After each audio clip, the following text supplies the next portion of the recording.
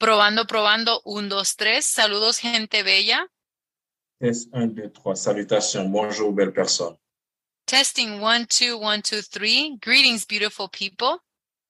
Este evento es multilingüe y con interpretación en español, francés e inglés. Cet événement est multilingue avec interprétation en espagnol, français et anglais. This event is multilingual and with interpretation in Spanish, French, and English. We collaborate as interpreters in Cooperativa Brújulas, doing language and healing justice. Hello, everyone, and welcome to Day 3 of Caribbean Women for Climate Justice Conference. I am Durval Bazi, host of the Climate Conscious podcast and co-lead for CW4CJ. So I'll be your host for this evening's program alongside Miss Ayana Alain. Hi, everyone. My name is Ayana. I'm a member of the Breadfruit Collective and also a member of the Caribbean Women for Climate Justice planning team. And I'm so excited to have everyone here. Yes. So we've been having very rich conversations over the past 2 days as we focus on solutions for gender and climate justice in the Caribbean. So Day 1 featured Panel 1, which discussed different votes, same-sex gender and climate advocacy in the Caribbean. And we had a very interesting discussion with contributions from a very diverse panel, including Indigenous voices and activists.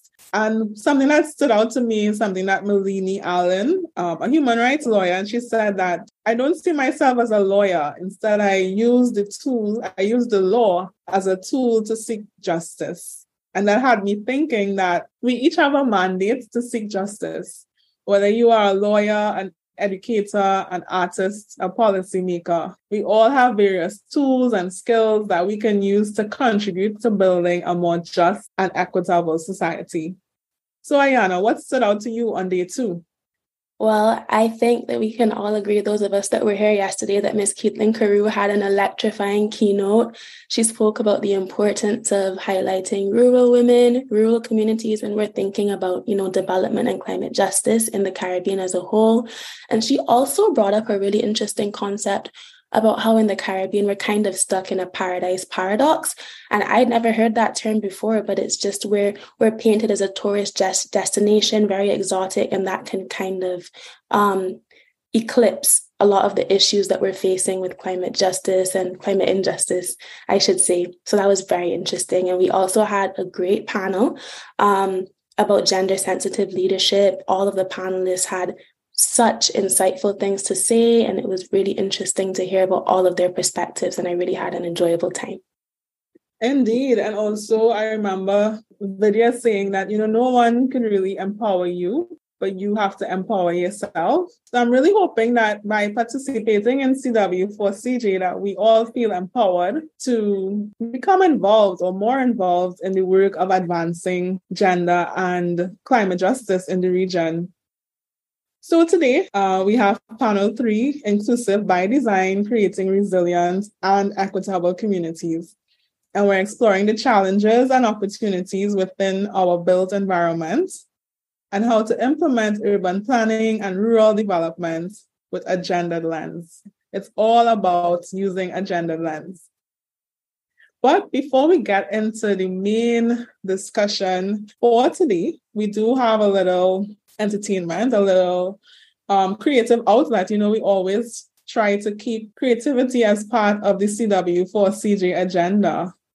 So this evening, we have none other than Miss Dana Lynn Swaby, host of the Global Yadi podcast and also a member of the CW4CJ planning committee. So with no further ado, I would like to invite Miss Dana Lynn Swaby to share with us her creative piece. Dana Lynn. Thank you, Durval and Ayana, and welcome everyone to Day 3. Now, this poem was written originally on International Women's Day for a group of rural women from my community, and it was just a privilege for the words to emerge from the heart. Here goes. Ode to the Rural Woman. fi live without woman? Tell me where you would have do, man. From me little and a grow, me see and me know. Rural women are reservoirs of culture, the cement, the steel, the foundation of any family structure. The dressmaker, the shoemaker, the doctor, the overnight medicine concoctor, the banker and the builder. A million roles rural women are built for. Yet still, recognizing women's rights feels like fights on top of fights. The most painful abscess, unequal access. Unequal access to education, a plaguing consideration. Unequal access to health, an obstacle to building wealth. Unequal access to property holds us down in poverty. Unequal access to money, queen bee, dirt period, no honey.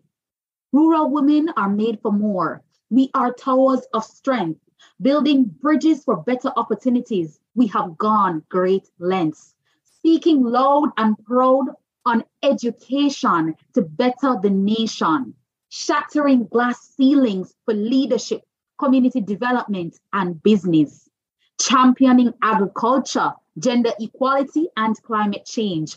Rural women have range.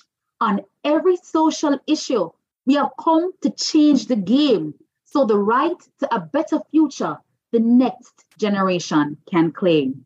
Thank you. Thank you so much, Dana Lynn. And now I have the pleasure of introducing the moderator for our third panel, Inclusive by Design, Creating Resilient and Equitable Communities, and that would be Kendria Ferguson. A native of the Bahamas, Kendria has a bachelor's in marine biology and also a master's degree in global sustainability, sustainable energy. Kendria's experience included marine mammal research, sustainable development with the tourism sector, climate change and its intersection with social sciences, and also developing a national campaign to ban select single-use plastics and strategies for increasing renewable energy integration across the public sector and residential landscape. Kendria is currently pursuing her PhD studies with the University of the West Indies Mona Sustainable Development Institute. Kendria is exploring the socioeconomics of natural disasters within the Bahamian context. Over to you, Kendria. Thank you so much for the introduction. And that poem was such a great segue into tonight's session. I am honored to be here tonight to guide our panelists. And I definitely want to thank everybody that joined us tonight. It's definitely going to be a dynamic conversation. So please drop your comments in the chat and we'll have a question and answer session towards the end. So tonight, our panel focus on inclusive by design, creating resilient and equitable communities.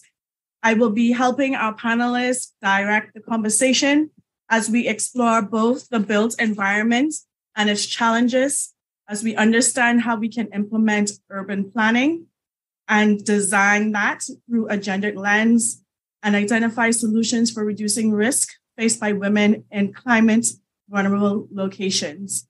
Lastly, we will also look at the design best practices we all should advocate for and implement that can improve our spaces for even those with disabilities. So I would now invite our panelists to introduce themselves. We have Ms. Dorian Duncan, Ms. Shan Coffey-Young, Ms. Mariah Hamilton, Mr. Gabriel Jux, and Dr. Vanessa Dean. Dorian, we'll start with you. Thank you for that, Kendria. Hi, everyone. My name is Dorian Duncan. I am from Kingston, Jamaica.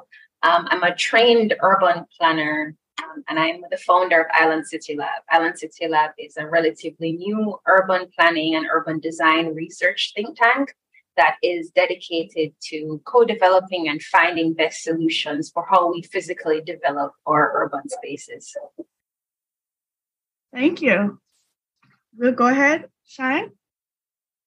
Hello, everyone, and good evening. I am Shan Coffey-Young, the founder and CEO of a social enterprise in Trinidad and Tobago called Sile Environmental, and we do waste management education and training. So our mission is to transform the way you think and act towards waste. Thank you, Kendra. Thank you, Shan. Mariah, go ahead. Good night, everyone. My name is Mariah Hamilton. I am a civil engineering junior at Howard with a focus in sustainable infrastructure. And I'm also the founder of Green TGY, which is a platform on Instagram that seeks to educate people on green engineering, climate advocacy, and sustainable development. It's nice to meet all of you. Great. Welcome. And Gabriel? Hi, good day, everyone. First of all, let me apologize for my lack of a video. I've been having this problem for a week. Hi, my name is Gabriel Jokes. I am a disability advocate. I am also a person with a disability. I'm Guyanese, and I am one of the founders of an up-and-coming NGO called Guyanese Association for Persons with Physical Disabilities. We are focused on advocating with physical disabilities, particularly those with mobility issues like cerebral palsy, muscular dystrophy, and amputees and such. Thank you. Thank you. Dr. Vanessa Dean? Thank you, Kendria. It's such a pleasure to be here with this panel. As you've heard, I'm Dr. Vanessa Dean. I'm the director of the Graduate Urban Planning Program at New York University. By ethnicity and descent, I'm Haitian American. I spent 10 years after the 2010 earthquake working on the ground in Haiti. Everything from what I'd like to call hands in the dirt work through advising the Haitian government's Ministry of Planning and External Cooperation. In my current capacity and research agenda, I'm looking at systemic issues pertaining to the French Caribbean and their ability to sort of engage in improved climate adaptation planning vis-a-vis their post-colonial relationship with France. And most recently, I was a visiting professor of urban planning at Sorbonne University in Paris. Thank you. Thank you. Thank you all for introducing yourselves. So let's dive into it. Our first question for tonight: how does the lack of gender expertise in urban planning and city design perpetuate gender inequalities? Doreen, you want to start that one? Yeah, thank you. So I think most people think about urban infrastructure or urban systems, so things like water supply or garbage collection or transportation, as impartial or objective things that are, developed by unbiased, technically competent folks, right? But within the ways that these systems work or don't work for people, we're actually stating very explicitly or kind of preferences and priorities for certain people or certain communities of other communities, right? So I'll give you a specific example. Island City Life, we've been kind of exploring transportation for the past couple of months, right? And one of the things that we found is that the ways that men and women get around their cities are actually very different, right? So women in our societies, this is globally, are primarily responsible for caregiving. So not just our children, but think of elderly parents, family members, and those who are ill, those who have disabilities, right? So the needs that they have of a transportation system are actually very different than men who don't have those responsibilities. So I'll give you two kind of findings that they've kind of researched, right? So caregivers are taking a lot more trips, but they're taking shorter trips from home. So you can imagine a mother taking her kids, dropping one off at daycare, one off at school, doing grocery shopping and coming back. So she's doing a lot of trips, but they're really short. In addition to that, caregivers also rarely travel alone, and they're, traveling oftentimes with groups. So you may travel with your kids, your nieces, your nephews, and maybe you're also traveling with grandma. And in the midst of all of this travel, you are carrying school books, you're carrying backpacks, you're carrying groceries, right? So all of that what that means is that they're spending a lot of more money to get around than men, and they require more spaces, not just in buses, but also more rest stops in their communities between destinations. So to your question, Kendria, because we don't factor in gender considerations into our transportation system, most of our cities have kind of invested in car-centric transportation systems that are not optimal for caregivers, right? And the vast majority of which are lower income and cannot afford the luxuries and the convenience of a private car, right? So this creates sort of burdens for caregivers economically, and it makes their duties more expensive, more difficult, and sometimes even more unsafe. Thank you so much. That's such a great point to really consider the in-depth look at a woman's world, first in the informal side as well as from the social aspect. Vanessa, you want to jump on this one as well? Yeah, I'd love that. And Doreen did a good job of sort of laying out the physical barriers and how we think about, space and urban planning decisions. I'd like to also focus on the political economy considerations of what we mean when we talk about planning and design. And that goes to speak to sort of the multiple dimensions, right? There are socioeconomic dimensions. There are, the physical, tangible dimensions that we've just heard of. There are political dimensions in terms of engagement or lack thereof. And ultimately, without including enough perspective, varied perspective, such as women, those with disabilities, even children and youth and others, what we oftentimes end up with are outcomes that are not as robust as they could be. For example, when we think of local knowledge, right? If women are not as represented in decision-making seats, there are things that we could benefit from knowing that we're not able to capitalize on in a way that would be helpful if those perspectives were sort of given a seat at the table or if that type of knowledge was valued. When you think about things like where things get located, one example that comes to mind is a marketplace in a rural African community. I don't remember the country, but, we hear stories of women having to travel, women and children for, miles and miles at a time to, get to work, get to the markets, access clean water, things of that nature. So you have an outside development entity that just comes and situates a marketplace closer to where these women live. So you would think, oh, this is great. They have a shorter trip. We've solved this issue. In this example, women still weren't going to that marketplace or choosing to opt to continue going that longer distance to what someone on the outside would look at and see as, not being as effective or, as developed as this newer place.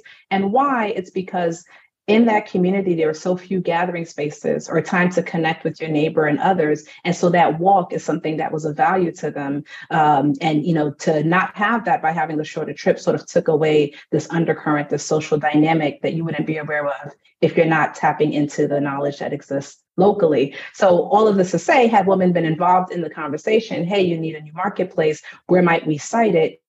Exploring other options for the siting could have been a lot more effective and a better use of resources. So that's one. Another thing that I'll say briefly from the political economy perspective is disasters, right? If we look at climate change as a disaster, which it is, disasters tend to not necessarily create the problems that we're responding to, but they tend to exacerbate already existing issues that are sort of already at play in a society. So they're not necessarily equalizers. Yes, everyone can be affected, women, men, rich, poor. However, those who are more vulnerable pre-disaster are going to be even more vulnerable post-disaster and the like. And so taking into consideration what the needs are, doing needs assessments and things of that nature to highlight what communities have more people with disabilities versus others and women and children, those types of considerations at the front end would lead us to better outcomes, ideally at the tail end,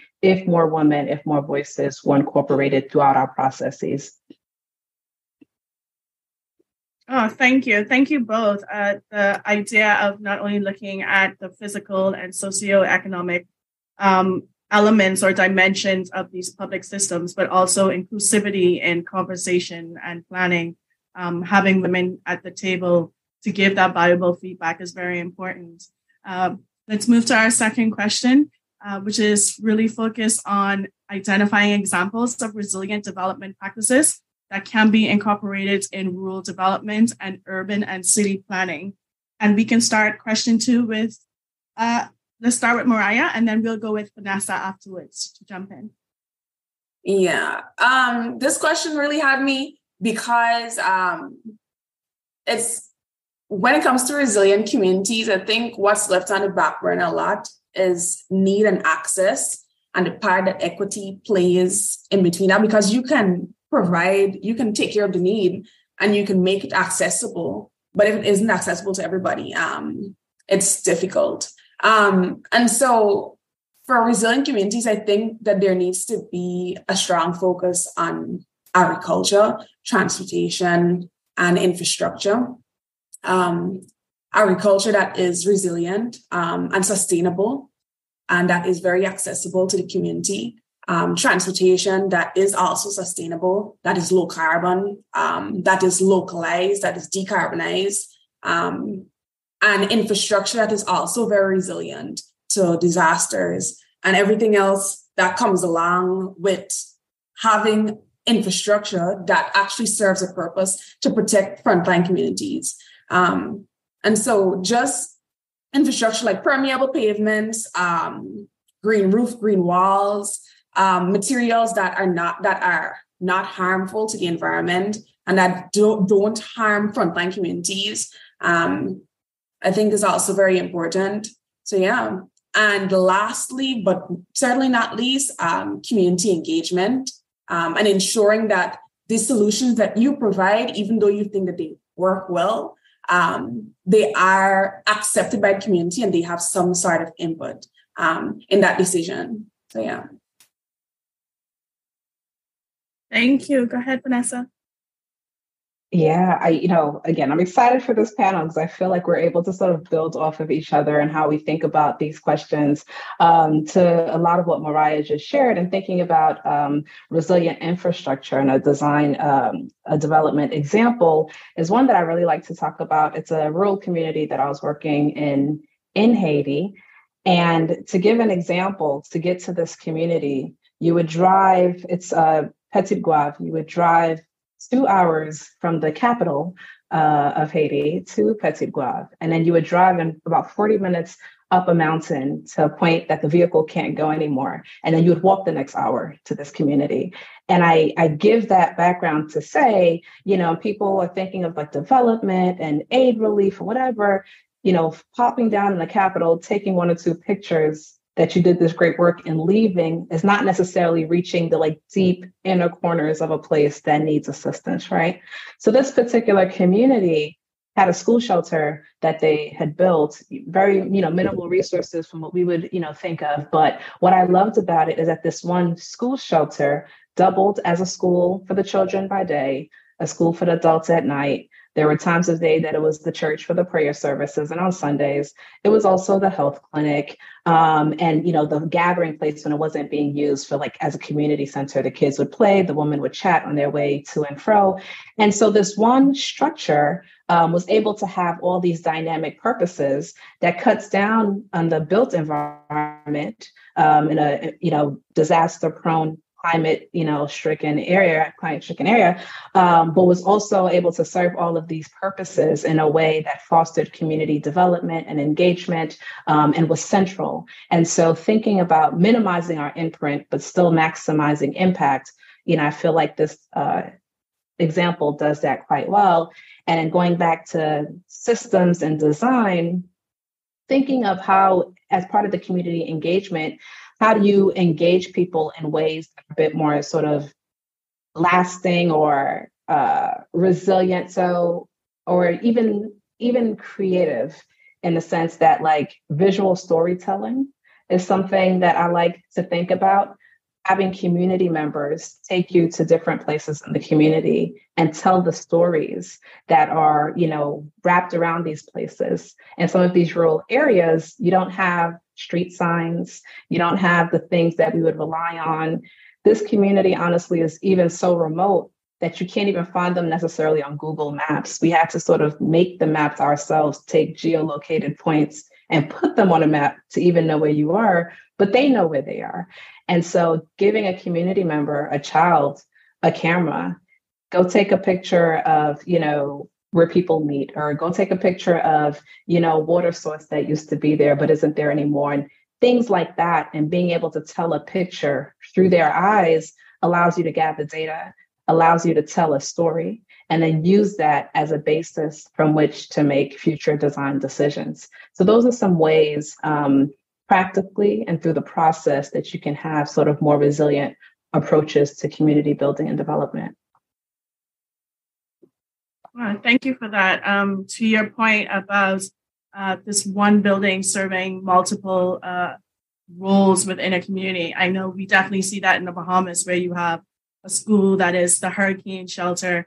It is the kids hang out on a Saturday when they want to play. It is also the area where people have their little community events. And I think that is pretty echoes throughout the region, where we have these very prominent buildings that serve a purpose, but also contribute to cultural resilience. Those type of structure is a safe place for a lot of people. It's a gathering place. It's where they share information and share knowledge. And so that's a very interesting take on how resilient development and infrastructure also impacts resilient community structures and networks. Mariah, you brought a great point about those strategic materials that can be used for resilient development. Do you have any insight in terms of what can be used at a household level for somebody that wants to really just help their own household be resilient and contribute to that overall urban planning or rural development? Yes, I would say more for rural development. Guyana, where I'm from, the house that I grew up in was built out of green heart. And that green heart was from the forest that we have, because we have a lot of Amazon forests. And so I would say just localizing those sources would be a great example to have something that is resilient, but that is also very local. So you don't always need concrete, but you could also use wood that is very near and strong. Thank you. Any other of the panelists want to jump on that one? So we'll continue the conversation with question 3, which states, what are some of the approaches Caribbean countries can consider or incorporate to create more inclusive spaces for women, children, and people with disabilities? And this one, we'll start with Gabrielle. Hi. So before we speak on some of the initiatives we would have to implement, I think it's important for us to ask, first of all, understand why you have to implement these ideas. Because I feel like a lot of non-disabled persons and persons with disabilities feel as though wanting these more inclusive society is akin to doing us a favor, which then that is not it. It is a human right. When you hear statistics that say over 1 million persons in the Caribbean identify as a person with a disability, yet only 10% are employed, that's an issue right there, right? So we have to think, okay, so what is the cause? And for me personally, as a person living in Guyana, I feel the main issue is due to our infrastructure, right? The infrastructure isn't built with persons with disabilities in mind. And, what exactly is infrastructure? There's a definition that I like that says infrastructure is the fundamental systems serving a country. And I like it because it uses that word serve, which means to facilitate the needs of the people.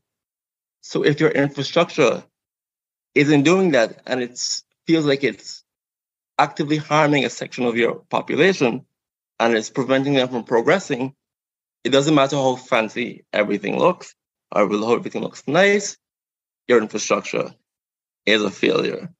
So how do we go about really alleviating that issue? I think first and foremost, we need to include persons with disabilities in the decision-making that affects their lives. So there's a wonderful phrase that was coined by South Africans in the 1990s that says, nothing about us without us, which means you have to include us within decision-making, right? So that's definitely an important part. And one of the ways that you can do that is by helping us to get representation. So, for example, I think one of the ways that we can get representation is through the political arena. Because I feel like it's important to have a different point of view, right? So politicians can understand, okay, there's an issue here, right? I have a comrade here, right? Within our spaces that can tell me, hey, do you know, as a political candidate, right? As a person in the ministry, I'm visually impaired, and persons like myself are being affected, right? But sadly, in Guyana, we don't have those things. We don't have a Carrie Eiffel or a Floyd Morris, right? So we have, local government elections, which in theory is a bit more inclusive to persons with disabilities because anybody can go there and, run as a candidate. But in practice, that isn't the case because in Guyana, there's a law that prevents persons that access or benefit from public assistance from running in local government elections. And who do you think mostly benefits from public assistance? Persons with disabilities. So we don't have any representation in both local and the general government. So what are some things we can look at in terms of getting representation? We can look at voting, but the issue is that voting is largely inaccessible to persons with disabilities because of the infrastructure. For example, a person like myself with mobility issues, I can't go to a polling station, right? Let's say a person that is visually impaired, there aren't things put in place so that person can vote hassle-free, right? There are no tactile ballots, right? For example, that is hearing impaired, there are no persons there to assist them, right? No sign language interpretation, right? So we left stuck. No, there are alternatives like proxy voting, but I think I speak for the majority of persons with disabilities when I say that we value our independence and we would like to practice our democratic right in the most, direct way possible, which is, voting. So I was at Costa Rica the other day, and during my time in Costa Rica, compared to Guyana, it was a refreshing experience. It was very accessible, right? There were ramps for persons like myself. Right? Wheelchair bathrooms were very accessible, right? I saw elevators, right? And I thought to myself, how were they able to make these wide-reaching changes? And I became curious, and I did a bit of research. And in Costa Rica, I heard that a lot of disability advocates were able to get something called a presidential advisor on disability, where there was a person with a disability who basically sat down with the president, right, who was part of the government and said, these are some issues that the persons with disabilities within Costa Rica are facing, and these are some of the things that you can do to help alleviate those issues. And eventually, he was able to get other persons with disabilities on various boards of the government, right, or rather agencies of the government, right, which ended up leading to a massive legislation where we see the changes that we see today. So I think another thing we can also do is to sensitize the general public on the rights of persons with disabilities, right? And I'm starting to feel that the reason we're not having a lot of progress in terms of creating more accessible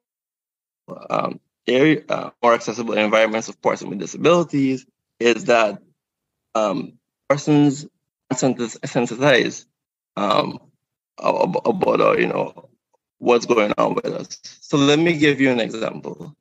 I know a friend that that's a wheelchair user, and she had a discussion with one of the ministers of our government, and she sat him down and she said, these are some of the issues that persons with disabilities in Guyana are facing, and these are some of the solutions. And at the end of the conversation, he sat up and he said, I'm surprised you can speak so well, right? That's how we saw her, right? So these are the kind of persons that we're depending on to make those changes, right? That's how they see us.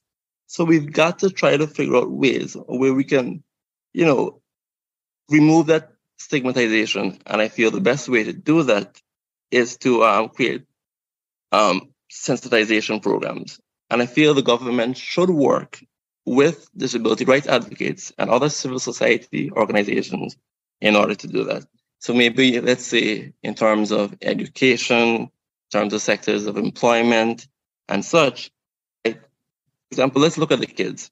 I think you should be able to teach kids at an early age about, let's say the different types of disabilities the specific needs of those persons and the ways that they can help, right? So in theory, when those kids grow up, they grow up with a sense of empathy and understanding for persons with disabilities, right? We could also maybe to teachers the importance of inclusive education, right? Let's include, right, persons that are visually impaired, right? Let's include persons who are hard of hearing and things like that. We could also include, the traditional media and social media. We can use those as tools for sensitization as well, right? Just highlight the accomplishments of persons with disabilities in the country and around the world, right? So all of these things can help. I feel once, government has the backing of the people, they can do things like create infrastructure that is accessible and inclusive. So, for example, you have the roads that can accommodate a variety of disabilities. Like roads that have sidewalks and curb ramps, right, and that are properly paved. Roads that have tactile pavement for persons that are visually impaired, right? All of those things, right? Wheelchair accessible buses, accessible buildings that have alternative entrances, right? In the buildings, they may have staff that are trained to assist persons that are vision and hearing impaired, right? And even when it comes to documents, right? Yes, there's an important document there, but what about persons that are visually impaired?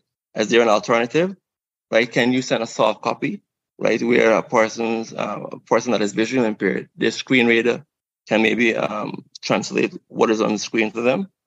Those are all the things you have to consider. Thank you. Thank you so much. Doran, I saw your hands up. Yeah, I thought that was like an incredible explanation of the situation that's happening. And I just wanted to say that Jamaica, our Disabilities Act only recently passed, I believe, this year, right? So in that document, it talked about kind of banning employment discrimination. But unfortunately, it had nothing around rights of access in the built environment. So to Gabriel's point around the purpose of infrastructure being able to serve people, that's completely missing in that document, right? And to add extra context, the last census that came out in Jamaica, I think it said about 20% of the population has some form of disability, right? So that's 20% of the population has a disability, but also only 20% of the population owns or drives a car. And we can think about the differences in the way that we allocate infrastructure to those two different populations are the same amount, right?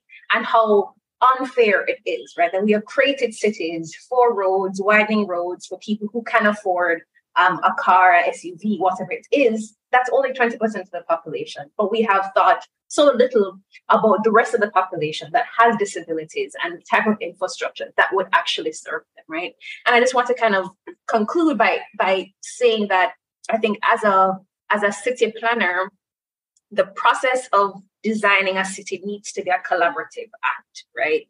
And unfortunately, in most of our cities, the way that our kind of development process happens, regular people, regular communities are excluded from the decision-making around these policies and where infrastructure goes, if it happens at all, right? So I think to Gabriel's point around what has been able to happen in Costa Rica to kind of have a voice is that I think that communities need to be given, but more realistically, they need to claim more responsibility for planning and designing of their physical spaces, right? And that can look like lots of different things, right? That can look like communities designing community plans and advocating to local governments, saying that this is what we want from our community. This is what we want it to look like. These are the features. These are the type of accessible mobility and transportation things. These are the green infrastructure, like Mariah had said, that we want in these spaces. It can look like a lot of different things, right? But I do think, to Gabriel's point, we really need to be looking at other places that have forced kind of community advocacy and community involvement in the process of city building and see what the successes were there and employ them in our islands and in our cities. Thank you so much. Shan, you want to chime in as well? I just wanted to echo what Doreen just said in terms of, ensuring that all of the needs are met, without having the space or place in a way that remains efficient. So in terms of, Gabriel talked about people with disabilities, Doreen we talked about children as well too, and they're being able to access things. But of course, because of my training, so my first interaction with waste, I was trained on an urban planner, and it was his responsibility to set up waste systems in the city of Port of Spain. And so that really opened my eyes to the needs of all parties, all people, the disabled, because when we talk about access to bins, access to then we also looked at where landfills are placed, because we have the NIMBY syndrome, which is not in my backyard. So nobody wants a landfill behind their house. Nobody wants to know that it is in close proximity to where they are. And so as we talk about infrastructure, we talk about having facilities in place, we talk about being able to address the needs of all. We also have to remember that, in terms of climate resiliency, and I'm not kind of jumping the gun, Kendria, it is important that waste is often considered, because that's when I get on my soapbox and I yell, what about waste? What about waste? That's when that happens. So, and to Mariah's point, because after you asked it, I was like, no, but then I was like, yeah, I have something to add. There's a lot of work that has been happening with, in terms of material use from waste materials. So the biggest one right now is plastic lumber, plastic bricks, plastic tiles, and their use for in building construction, and in terms of being resilient to the effects of climate change and any of the other issues that we tend to face. So there's a lot of work happening there. And then she talked about local, right? So if we have plastics in large quantities, I don't see why we can't turn that into lumber right in our respective countries and use that to build homes, use that and to build lower cost homes so that people are able to access housing. So that's just one of the other things that I just wanted to add to the conversation that we're having. But, it is really important that, as Gabriel said, it's nothing for us without us. Yeah, we have to be a part of that conversation. Thank you. Yeah, I'm very much so in tune with what Gabriel said and the experiences he mentioned. And it makes me think, has the personal perception of persons with disabilities changed over the years? Me growing up, I took note that you rarely saw people or children with disabilities out in public. And to Gabriel's point, where you're not getting that level of representation at the decision-making table, or even just at the table when it comes to ensuring that government processes are inclusive. Are we as families accepting of the persons in our family that has disabilities enough to put them out in the public so that they may, be able to have interactions amongst themselves, amongst the entire community, but also so that the community can begin to really kind of break some of those stigma that is associated with it.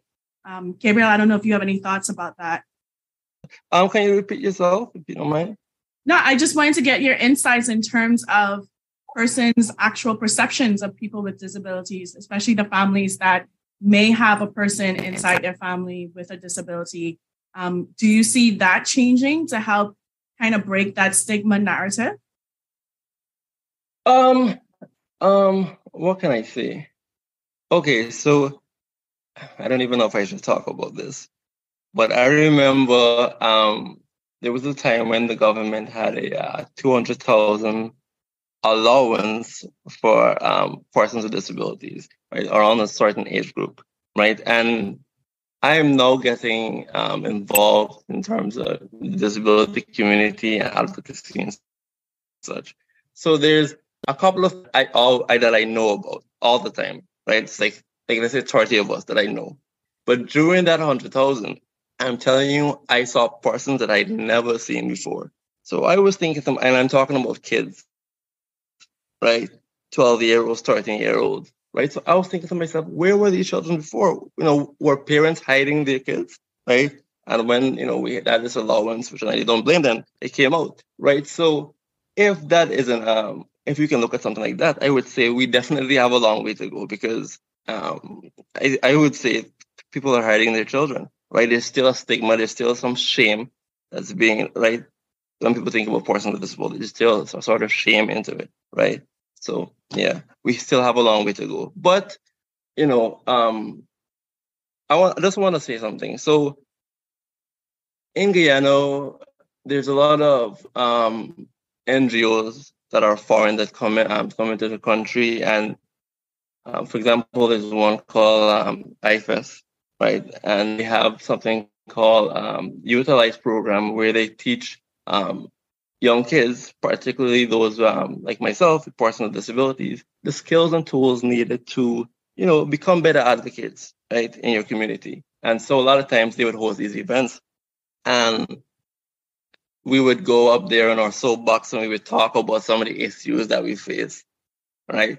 And I remember they had an event at the Artisan Center where they invited persons with disabilities. And I remember once I finished my presentation and I went home, I got a call from one of my friends, and she said, "Man, I saw you and Fiona. Fiona's another person with a disability, and you guys sounded so right, you guys sounded so intelligent." Right? And I looked at you guys and I was bursting with admiration, right? So I think that comes to what I was saying. Even something as small as that, right? Maybe, those parents of those kids need to come and see that, if their children were given the opportunities that we have, they can just give your kids the opportunity that we have, so they can look. And you know what I'm trying to say. Sorry, my thoughts are a bit jumbled, but what I'm just trying to say is that if they see us in this positive light, then maybe we can do our best to change those those harmful stereotypes or those harmful way of thinking, right? So we need that representation. Great, well said. And I think everybody really got the gist of what you were meaning to say. Definitely kind of encouraging family members to get their loved ones who may have disabilities involved, get them the assistance that they need, so that we could begin to break that stigma that surrounds the issue of disabilities. I guess we're going to segue. Go ahead. Kendra, if you don't mind, I just want to jump in briefly on this. And I looked at the time and I kept going back and forth, but I think it's worth saying. So in addition to being professor and director and all of these things, I'm super proud right now to be a fairly new mom and, talk about the lens that gives you on life. And as I'm thinking about this disability conversation, and we're saying that the onus is on the person with a disability or who is differently abled, because even that language we're having to change, right? Where, different capabilities depending, and their families. I think it's also incumbent upon society to create the spaces where they feel safe to engage. If someone is constantly being shamed, ridiculed, we have different cultures where, you didn't pray enough. And so, this is why this happened to you or whatever have you. We have to acknowledge the societal role for those of us who are able in a way to speak up and be a representative to create the space for those that don't necessarily. So things like a nursing mom, my kid is 18 months and I nursed until 18 months. And there was a stigma around that I didn't even realize, it's usually like, under one, the kid could walk and eat. Why are you doing that or whatever? And it takes others to create the science says up to 2 years or all these different things, So anyway, what I'm seeing now are like children's books or even conversations with parents. If your kid sees someone in a wheelchair, sometimes you don't want to be embarrassed if the kid starts pointing or something, and to just get down and let the kid know, we don't point at people, but if you're curious, we can go say hi or, whatever it is, and making it okay versus putting the shame or trying to be polite, but having an adverse impact and taking that into adulthood. So I think it's a role for all of us to be more aware, to ourselves spend time with differently abled people, to build that awareness and then bring that into the spaces we have access to that they may not yet, but definitely should. Thank you. And well said.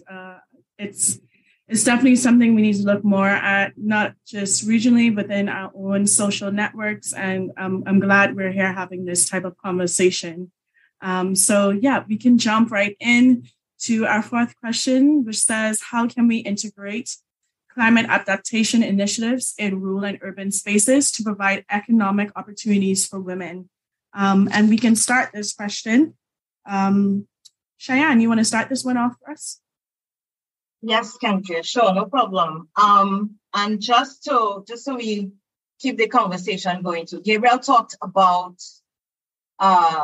being differently abled when it comes to mobility issues. But of course, there are others who like it hurts me to my core, and I'm not even disabled or differently abled in any way. Because one of my really good friends, her son is autistic, and he's now learning to speak because he has a speech impediment, and being able to communicate his wants or his needs. And if he flares up, which happens when they're small or younger, the reaction from people, she says, Shan, I am so afraid to even bring him back to Trinidad because of the stigma that's attached to people who are differently abled or people who have some sort of challenge in any way. Once you're not normal, problems.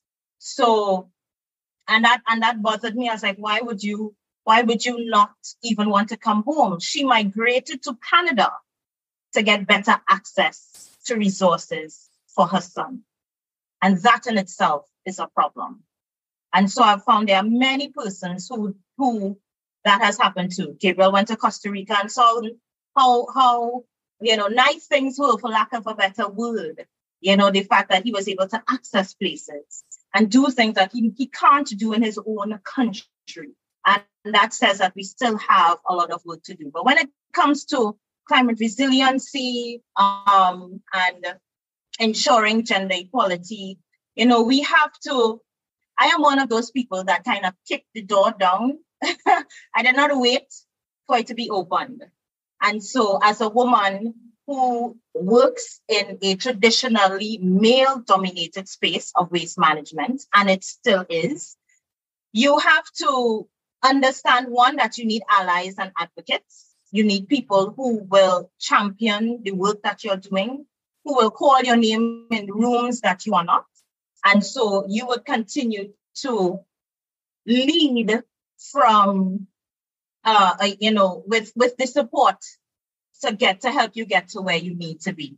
And understanding that the statistics shows that women are the most affected by the effects of climate change. We are. When it comes to, then we start to think things about like period poverty and access to sanitary and hygiene products and all of these things. We have to start putting that in place so that we're not waiting, we're not continuing to be a reactive society, but a proactive one. There are a number of, and I'm just looking at Dana Lynn's comment there, our own cultures do present problems as well. Our own cultures as it pertains to how we treat those who are different than we are, and from one season, well, I'm not seasoned that, but I'm a little older mommy than Dr. V is, because my last two are 9 and 8.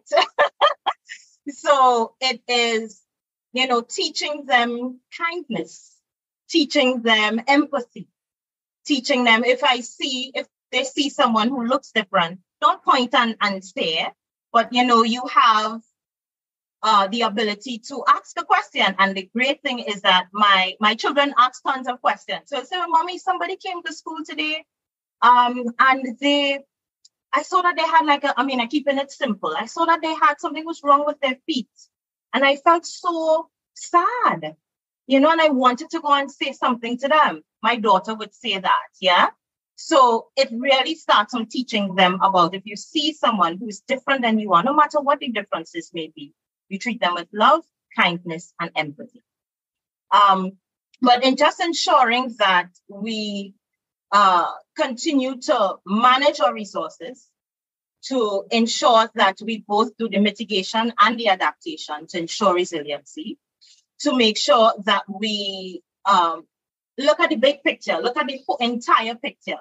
So we talked about agriculture, we talked about transportation, we talked about the built environment, but we also have to talk about the environmental side and waste management and conservation and how all of those things play a role in planning and ensuring that the negative effects on the environment are little to none. And so I often feel like we only look at bits and pieces of the picture, but we don't look at it as a whole. What are the services that people are going to need access to or will lose access to in the event of a natural disaster? You know, I have this bad nightmare that if Trinidad gets hit with a hurricane, all the garbage from all the landfills are just going to be running down the streets. I mean, it keeps me up at night.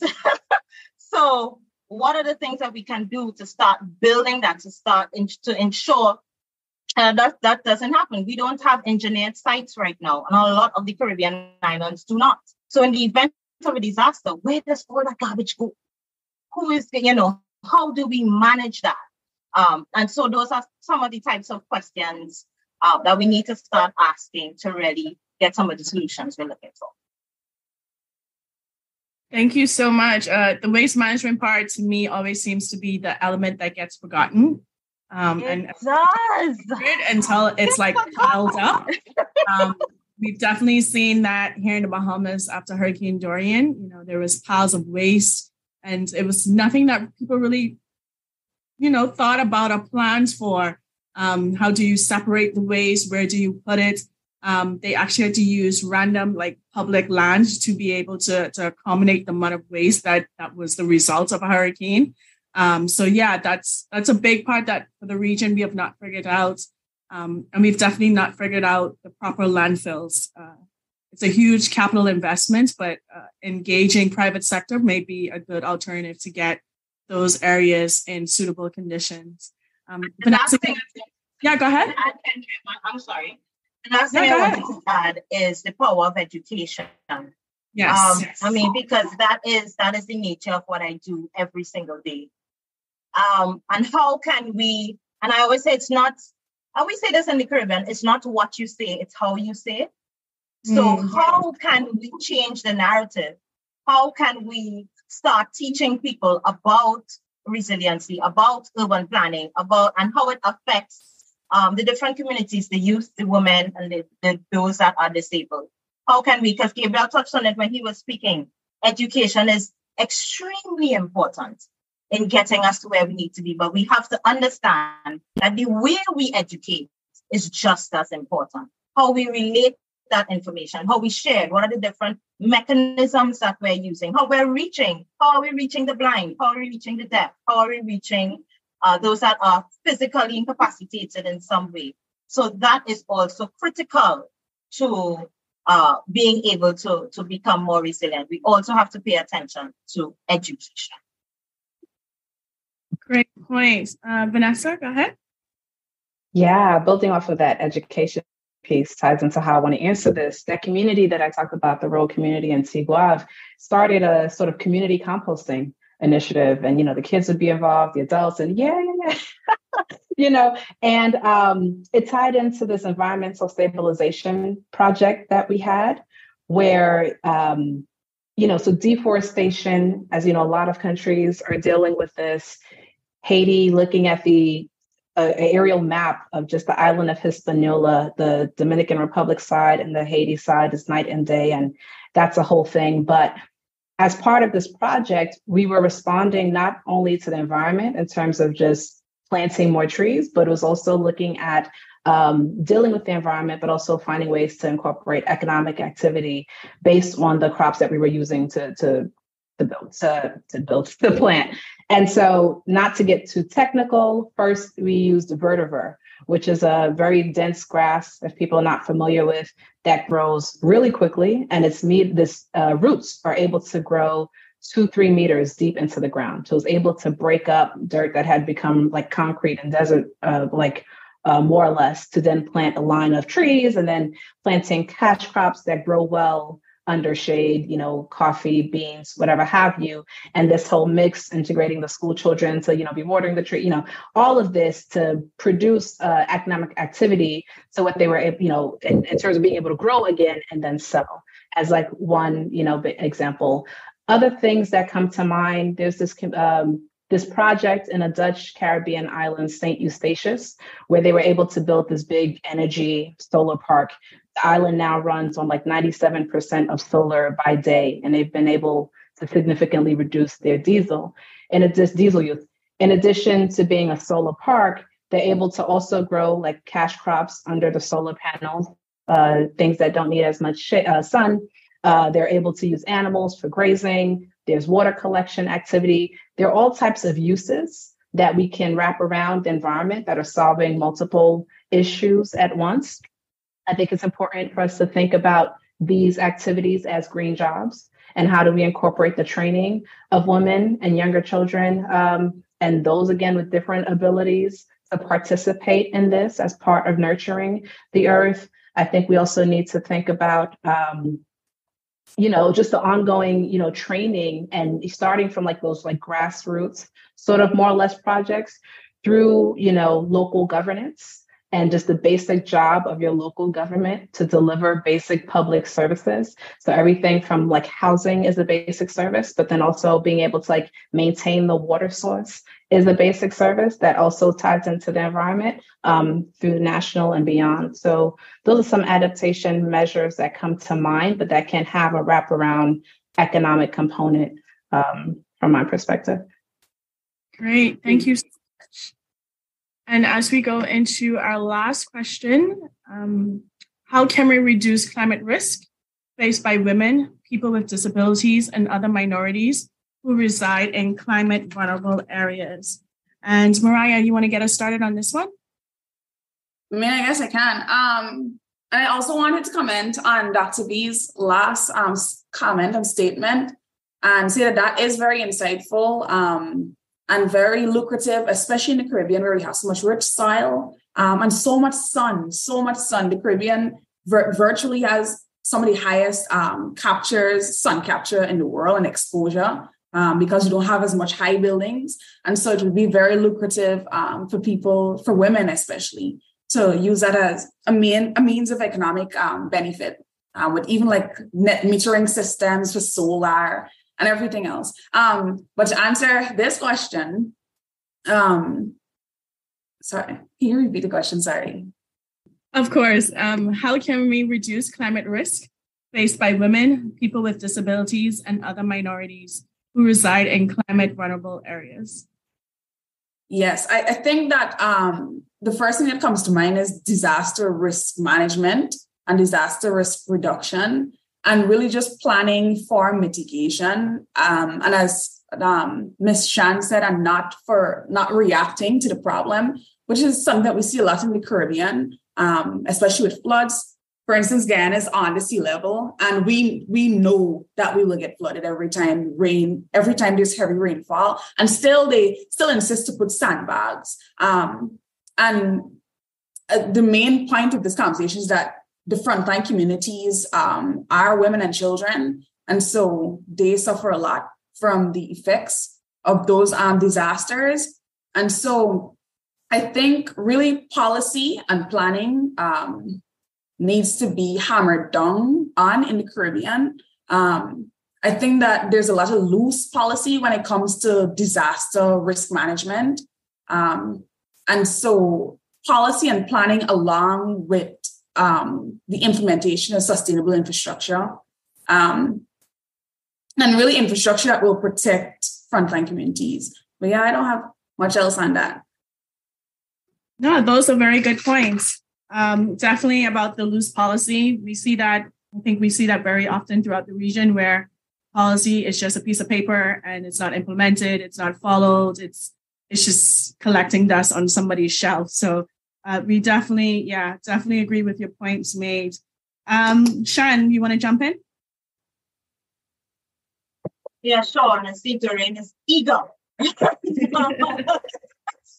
So right after, so I think we've already answered that in talking about when we all spoke about the importance of green infrastructure, when we all spoke about the importance of better agricultural practices.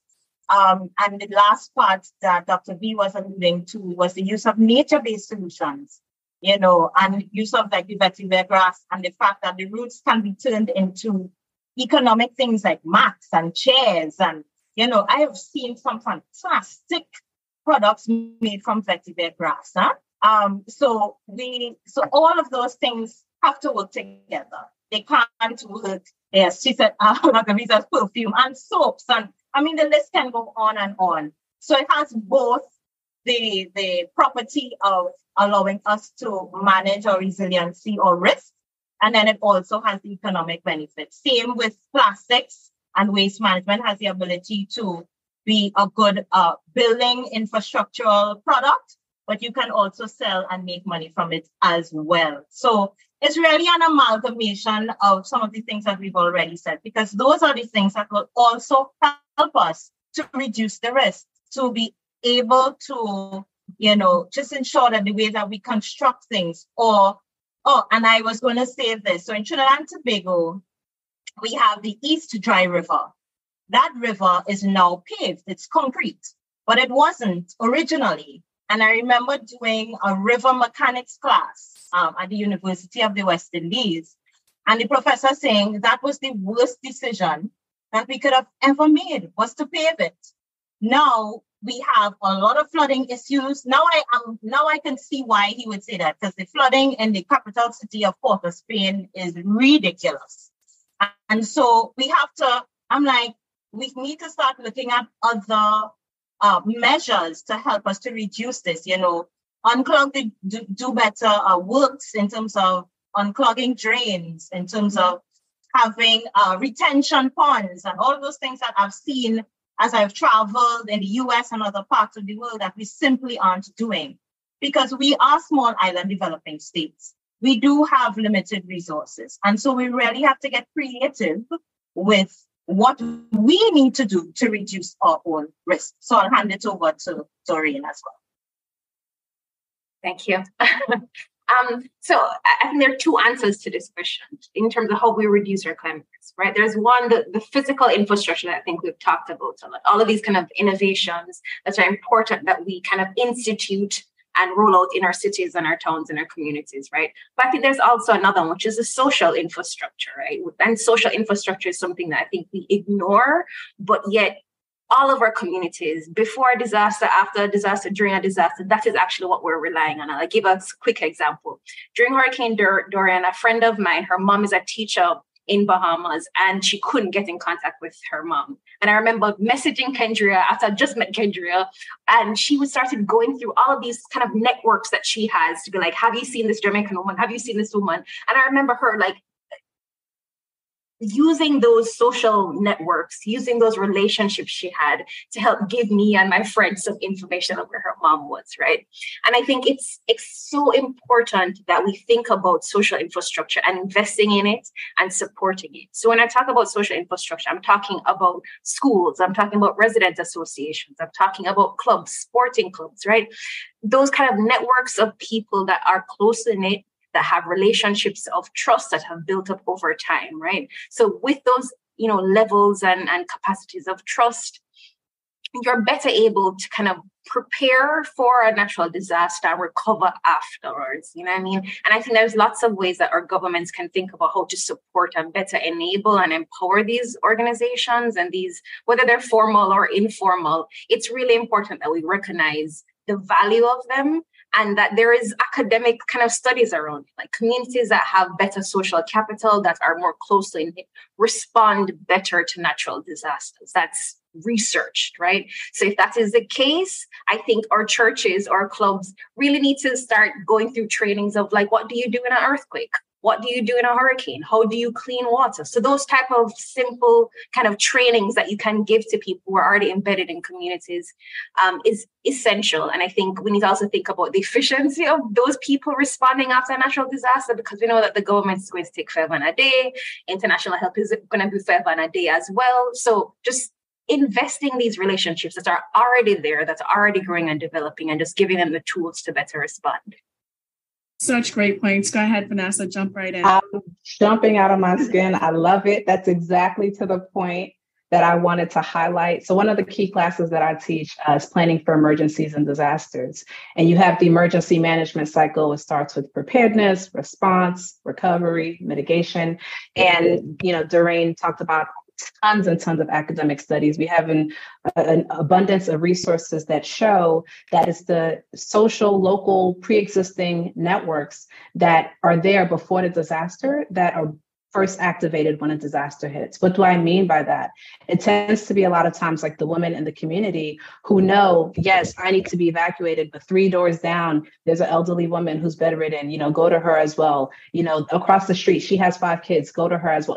So it's understanding what those networks and dynamics are that are already existing. I mentioned the church, the local groups, that being aware of and knowing how to activate them when time hits. It's easier for someone to trust their local pastor or their neighbor or whatever have you than it is to trust someone flying in, And so the importance of those networks and realizing that local knowledge and how valuable it is to connecting to disaster response, preparedness and response is critical in terms of minimizing the extent of lives lost, particularly when we know that women and children and those who are differently abled are the most susceptible because of not having enough time or awareness that they should even leave, for example.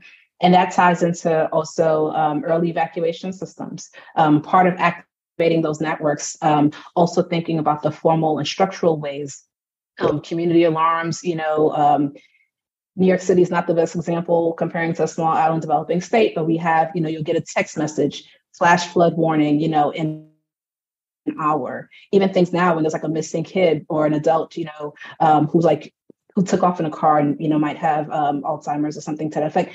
All of that to say, there are ways to mobilize the community at large with as much time as possible that we need to think about, especially when we know these things are coming. Something like the earthquake in Haiti, you did not see coming. One had not happened in over 100+ years, right?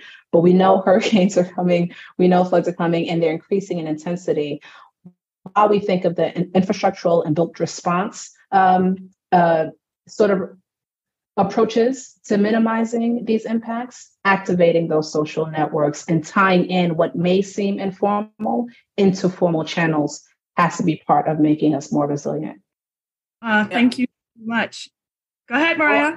I just wanted to jump what Dorian and Dr. B said how that is so important, and that social infrastructure on its most logical sense. And almost from a social science point of view, is ethos and emotion comes before logic, especially in dire situations.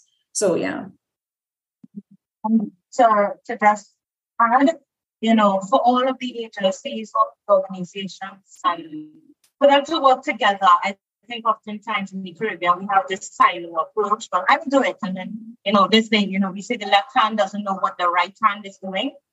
And that tends to present a problem, especially in those scenarios. So one organization thinking it's them, and the others, they're thinking, no, it's not me, it's you.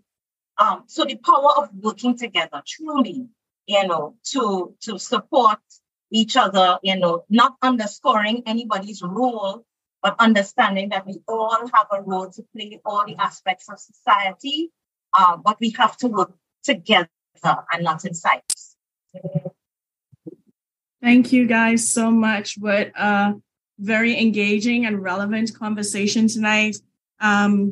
We heard a lot of key points, and the main takeaways is definitely that we must stop working in silos and stop trying to tackle issues in silos. We must find those synergies between issues, and we must really incorporate the human element in our urban, city, and rural development decision-making and design.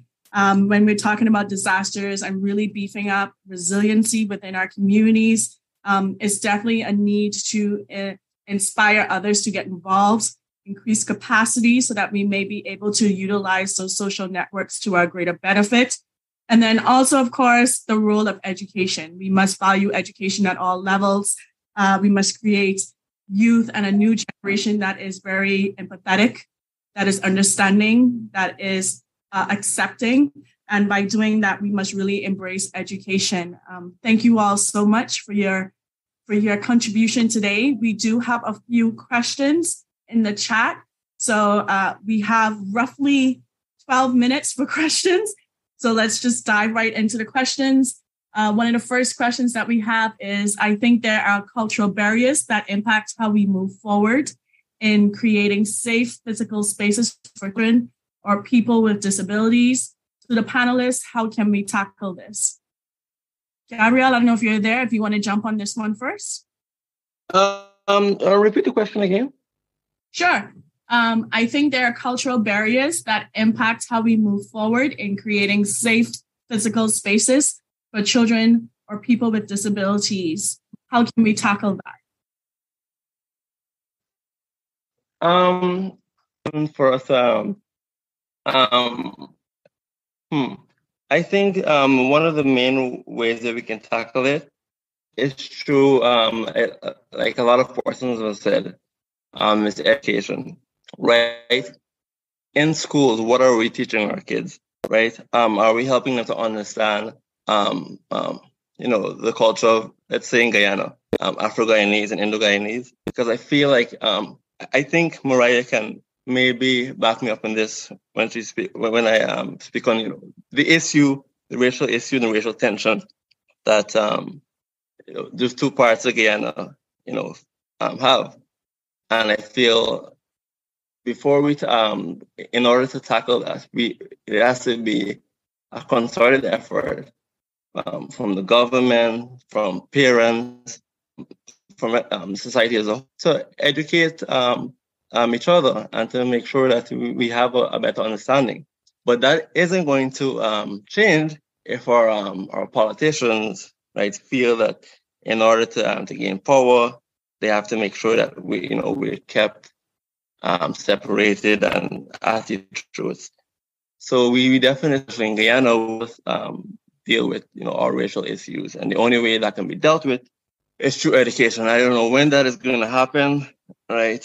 But that's the main thing is that we have to be educated so we can empathize and understand each other better, and then things will become better. So I hope I was able to understand. I hope I was able to answer that question adequately.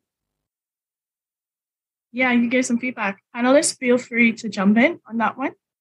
Yeah, I just wanted to add in from the kind of urban planning, urban design perspective, right? So there are global design standards that exist that can make our city accessible for a person who has a physical disability, right? There are design standards that go to engineers, people who are implementing and designing and building up houses and roads and streets and community spaces, right? Those exist.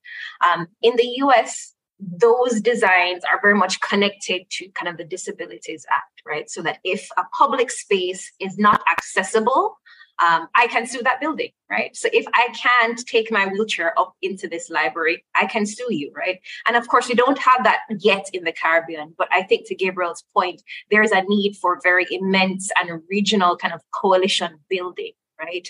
Because the disabilities folks in Jamaica, I'm not sure if they're talking to the disability advocates folks in Guyana, right? Even though we are ostensibly experiencing the very same problems, right? So I think thinking about these issues more regionally is important because one island, one country may be a little bit further ahead. There may be policies and strategies that you can pull and employ in your space. But I think to his point, the design solutions, the infrastructure solutions are out in the world, but we need the kind of political solutions and the political power to get them to be implemented.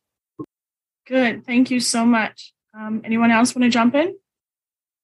Yeah, I would only say to comment on Dorian's point, with it being regional, look at things like CARICOM. We make kind of like regional decisions with CARICOM about money and economics and trade and things like this, disability inclusive, policies as it pertains to buildings and building standards get left out of the conversation. And so I think, as she said, it's very pertinent for it to be implemented at a higher level like that, where all the Caribbean almost has to comply.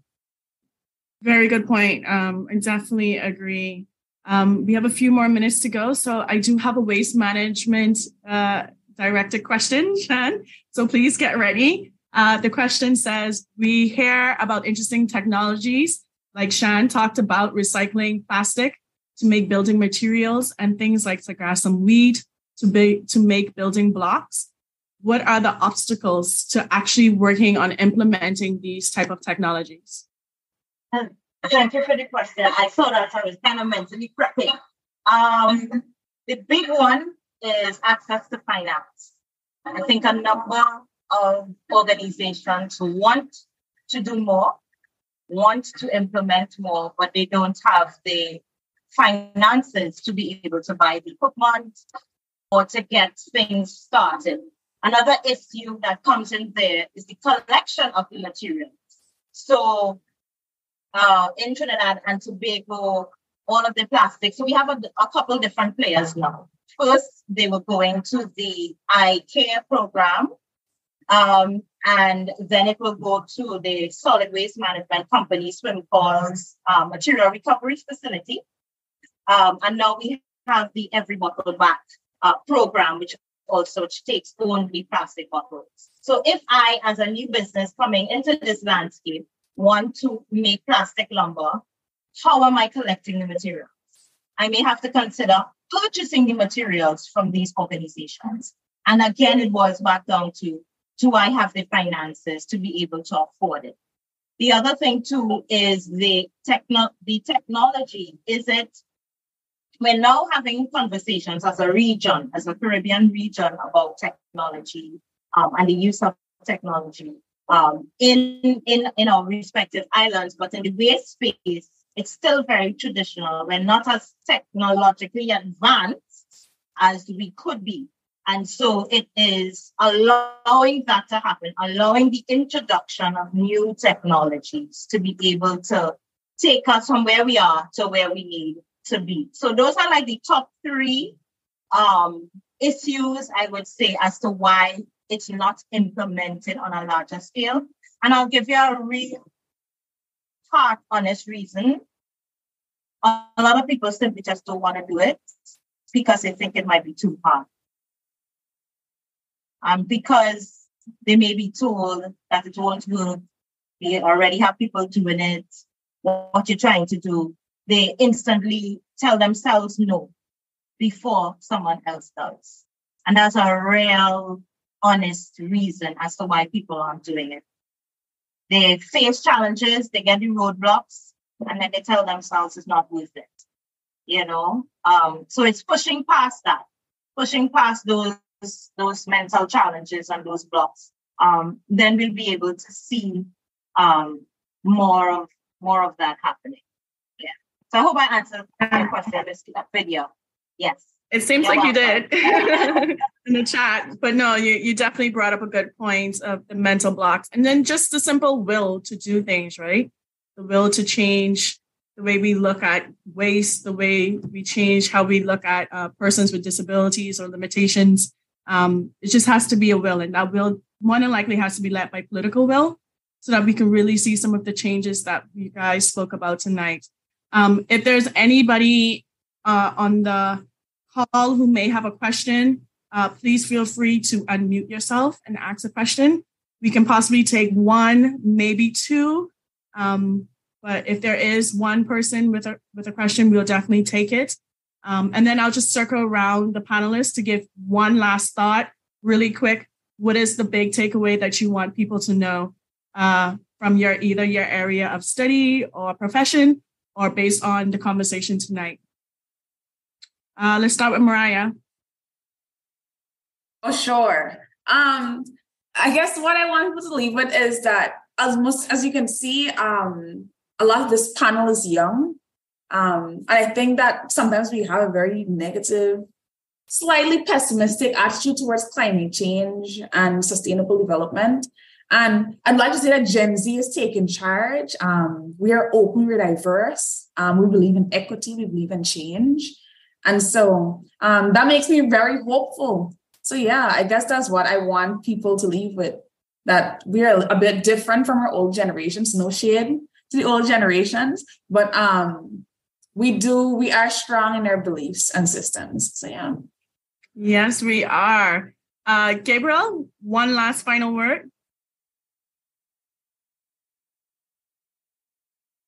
I'm watching here, but I would like to, I hope that if they're listening, that they understand the importance of infrastructure. I think that was one of the main things that we heard, right?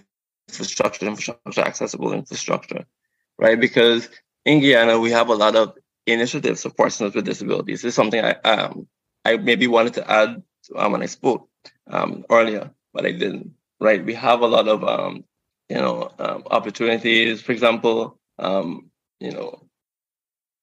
you're able to go to Eugene. You're able to access places like the goal program, where you can access and improve your tertiary education. University of Guyana is on the ground. There's a variety of skills training available and all of those things, right? There's a lot of awareness, but then you hear a lot of persons saying, I'm being taught all those skills and all this knowledge, but I feel stuck because I don't have any jobs. They're teaching us all, yet because they're not making the major infrastructural changes, feels like it's all for naught, right? So I think it's important to say, all right, all is wonderful, right? But don't tap yourself on the shoulder. You still have a long way to go, right? So make those changes to infrastructure, make infrastructure accessible. Thank you so much. Dorian? Yeah, I wanted to echo Mariah's points. I do think in the Caribbean, it's easy to feel kind of jaded and that, this environment is never going to change. And so half of my family has migrated, I'm going to migrate too, right? And I think what I want to leave with is that change in our physical environment is possible. Right? There are all of these amazing stories from across the world, from global South countries, of communities coming together and doing radical acts to really transform their built environment. There's so many really inspiring examples, not just in terms of making the space more accessible for people with disabilities or caregivers and women and children, but also making the environment healthier. Communities who have advocated to remove a landfill or some toxic polluting source from their communities, right? So I want, as Mariah said, for younger generations, for the folks who are frustrated and realize that there is better to be had in our Caribbean cities and towns, to look broadly, look widely for those sources of inspiration and understand that if the government is not doing it, there are means and ways. I think this conference is a wonderful example of coalition building, of people coming together to work towards a shared vision. And I think that's always possible. And it's important to say that it's possible. Great points. Shan, go ahead. Two things. One, I want to reiterate the importance of education. I think no matter what we try to do, if we leave it out, we won't really get to where we want to be. And as Mariah and Doreen talk about, youth are taking on the lead thing. But are taking the youth. Right? Really to understand the power that you guys have. And I'm speaking to you because you're younger than I am, obviously. And understanding that you guys are the next ones that will do the things that my generation and the generations before me have not been able to do. So when we talk about education, we're not just talking about the presentation of information, but we're talking about motivating people to action. Any education effort, that should be its main purpose, motivating people to action. Because as I say, it's not always about doing things better, but sometimes we simply need to do better things. Thank you so much. Dorian, I saw your hands up. You're cheating. No, I was applauding. Oh, okay. And Dr. Vanessa Dean, take us out with your last thought. Yes. In closing, one of the things that I love most about being an urban planner is that every planning process essentially has to start with a vision of where the community would like to be. And then you sort of work, not just having this pie in the sky vision, but how do you work from where you're trying to get to, putting in the goals and objectives in place as to how you're going to get there. And another thing that reminds me of this is something that prior to being in academia, I was a consultant. And when I was just starting my firm, someone gave me this mantra of, if I can see it in my mind, then I can hold it in my hand. And I say that to say that the world we desire is possible. To the extent that we will see it or won't see it in our lifetime, ideally we will. But even if we don't, everything that we do as part of our contribution is for us and those to come. In the same way that those that preceded us, we're living and manifesting their visions that they may not necessarily have been able to see. This is a conference led by women speaking on a very globally charged, locally, nationally charged issue. And there was a world where women couldn't even speak in public, certainly not after having had children. And so sometimes, as hard as it is to think that things can be better or different, our part and our collective efforts and finding community and like-minded individuals who are engaged to the extent that you're able to commit to engage is important to keep that momentum, to keep that pressure that'll go about changing the political will, and that reality that we want to see can be in our hands. And so that's what I'd leave us with. And I thank you all for this time and opportunity to engage, and looking forward to seeing what we go on to do beyond having had these conversations that sort of cultivated the enthusiasm and initiative to want to do more in our respective communities. Listen, if you are not inspired to tackle the world after this, then I don't know what to say. Tonight has been very engaging. Some real great nuggets and really real great points that make us also just self-check with ourselves to make sure that we're, being inclusive within our own practices. Thank you so much to our panelists. Thank you to our ASL interpreters for helping us share the message across all channels. And now I'm happy to hand over to Ayana. Thank you all for attending the panelists tonight. It was a great time having you. Thank you. I just want to echo what Kendria said. Thank you to you, Kendria, for moderating, and to all of the panelists. You all highlighted some amazing points as we move towards more inclusive and resilient planning processes. Some things that stood out to me were the importance of participatory decision-making frameworks, and also just the idea that the built environment isn't neutral. So thank you all so much.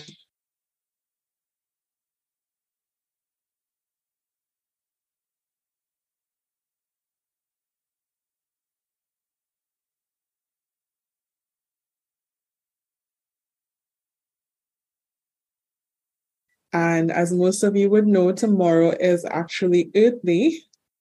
So we're very excited about the agenda tomorrow. And given that this year for CW4CJ, we have been intentional about focusing on solutions, we have added to our program 2 practical workshops, one on data and the other one on photojournalism. Again, this is all about supporting and enhancing our advocacy work as we seek to improve both gender and climate justice within the region. So if you're registered for the conference, you would have had the opportunity to select the workshop that you are most interested in. They are being held concurrently. So please join us tomorrow at 10 a.m. using the same link that you've been using for the past few days. So we start with the workshops, and then we get into the session around establishing a collective advocacy agenda. We don't want CW4CJ to just be about dialogue. We know that that is important, but we want to be able to shift from dialogue into action. So, one of our panelists mentioned coalition building. We brought you together we've come together to discuss the issues, and now we want to identify concrete actions that we can take as a community to improve the status of climate and gender justice in the Caribbean. So we'll be having a discussion, a presentation on some of the proposals. We want to hear from you because there are resources out there. So we want to be able to access these resources and make a difference, have an impact in our communities, whether it's at the national, the local, national, or international level. And then we will wrap up CW4CJ, the formal part of it, but we also have an opportunity on Sunday to reflect on the past 4 days. So please join us tomorrow at 10 a.m. And I look forward to engaging with you for our 8-day celebration. Thank you for being with us. Thank you for showing up. And do have a good night.